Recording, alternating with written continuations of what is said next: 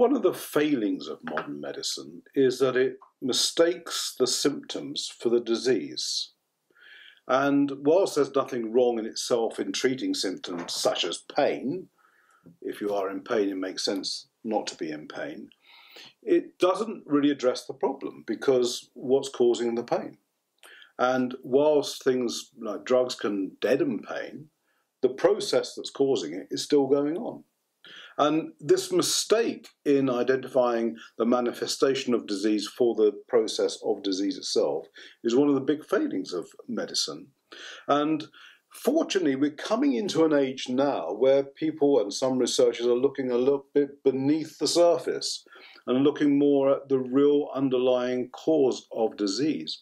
And one they've just been looking at is one of the most common diseases of all, which is type 2 diabetes, which is known as the lifestyle disease, which, as its name suggests, comes about from eating too many of the wrong foods and living a Western life without exercise and all the rest of it.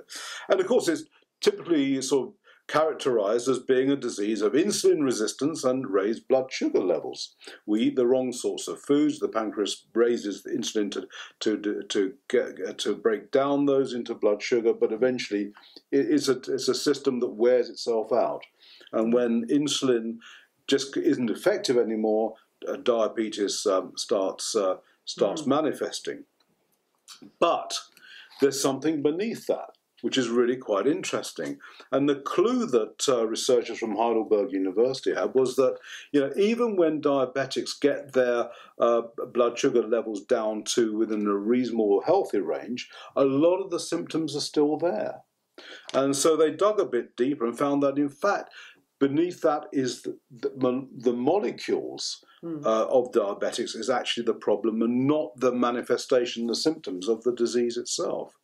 And it's molecules known as Mg, which is a glucose metabolite, which actually does react to L-carnosine, which is an amino acid, which suggests it all sounds a bit complicated, but really the bottom line of this is that this amino acid, L-carnosine, could actually treat and actually reverse the processes that we call diabetes.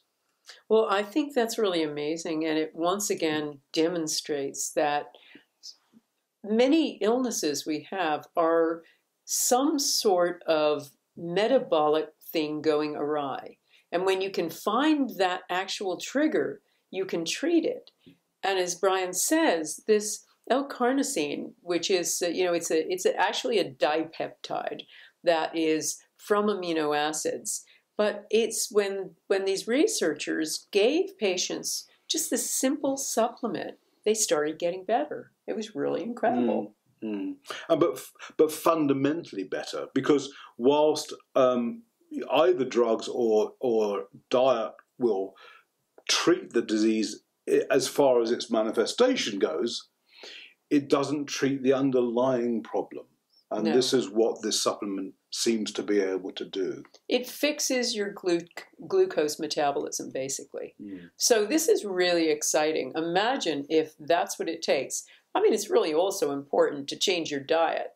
A lot of people with type 2 diabetes have got into this situation because of years and years of overwhelming their insulin system and their pancreas. And so the pancreas no longer knows what to do. The insulin becomes insensitive.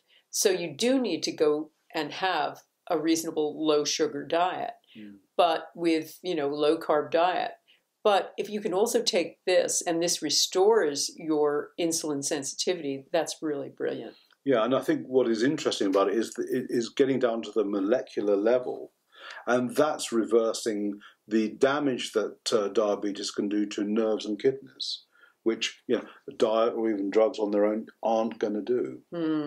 But you're not going to hear about this in lots of different places because drug companies can't make a fortune from L-carnosine. You can buy it in a health store.